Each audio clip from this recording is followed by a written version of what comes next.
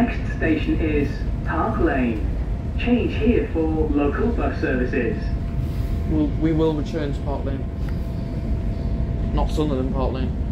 Because there's a big, obviously you know what's above, massive bus station which I want to tick off as part of me trying to weird thing, you know, so hope the Azuma's off and all. He's bound for London. Racing an Azuma out of Sunderland station.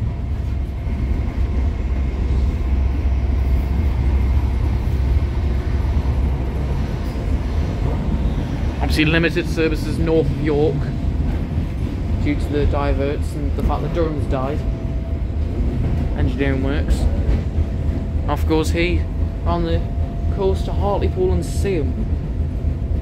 Not in that order though, Seaham and Hartlepool. On one of those diverted LNER trains, or by a replacement bus. It goes through Hartlepool, down to Eagles Cliff, and then it gets to Northallerton and it's back on the East Coast Main Line. Comes back on the East Coast Main Line at Northallerton.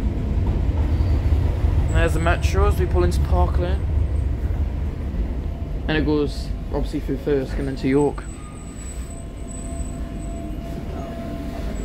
Welcome to Park Lane. This is Park Lane.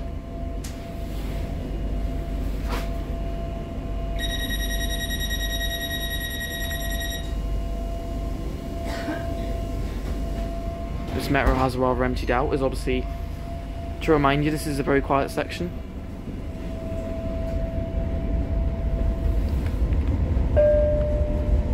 Next station is University. I mean, the least used station on the metro's found here. You know, Hallion. In the last figures publicly released, Hallion was the least used. That was in 2019-2020 statistics.